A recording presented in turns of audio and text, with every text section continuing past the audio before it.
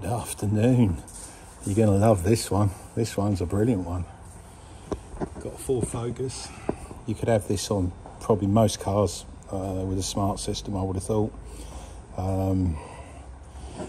She's a diesel, and the customer's complaint, as I say, it's got a battery drain as well, I believe, and it's that. It's got, it looks like a new battery fitted, no alternator fitted. As you can see, there's some creative wiring going on all over, and customer's complaint is it's going up to 17-18 volts on charging. He may have had a problem with the alternator, he may have had it, but I do not know. All I know is this thing is charging at 17 volts, going up. That's the problem. So I'm going to show you what it is, show you what we got. So we're just going to start it up. Fire it up. Okay, got it fired up. As you can see, battery light on, flashing, engine system, management. Oh, we've got it all going on here. Let's just have a look at the multimeter. And the scores on the doors. She's charging 17.5. She's all over the place. So the customer, let's turn it off quick. So the customer's correct. He is correct. The problem is there's a it's overcharging. So what I found is, and just having a quick look around, make sure I check. I mean, obviously I've looked at that, and I've looked at everything else, thinking, good God, what am I getting myself into? But what I found, and I always like, but as I say, I normally like a brand new battery when I'm working on cars, but this don't look that old. I'm looking at, and I do like terminals nice and tight. Oh, hold on, we got a nut missing and a bolt. Oh, right, okay, right. So what I'm going to do, a pair of mole grips, because I haven't got anything.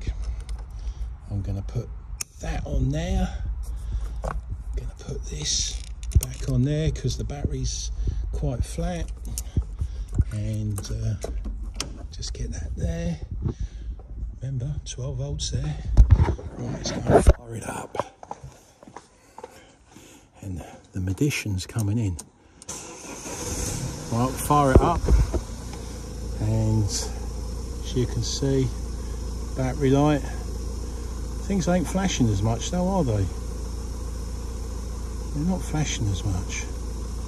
Let's just give it a...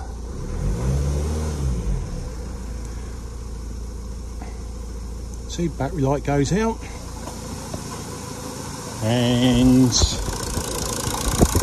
look at my voltage. So I must have had a voltage drop between the power and the alternator, and that's why the alternator was starting to ramp up, because there was a problem. But that's his problem, so I'm glad I didn't mess around with any of that. I'm quite glad I didn't mess around with none of it, to be honest. But yeah, that was all it was just a so all it does need is a I don't know, a couple of quid nut and bolt that fits in there. I think they're about 3-4 quid in there, and that will solve his alternator issue. Job done. As I say, I told you I was going to get loads of bloody problems down in Dan's place. I'm telling you, want to see some of the stuff he's got. He gets it from main dealers and all sorts of places in here. And if you want to watch any more, if I get any more of these come up, I'll put some up. As I say, I've still got to edit the other one, but I'll get round to that. So yeah, any comments or anything like that, make it interesting. And but no, that's the fix of the day. A nut, a bolt, and a proper washer. I could have been on here for hours, couldn't I? Yeah, could have been. I don't think so. Right, everyone have a good day. Thanks for watching.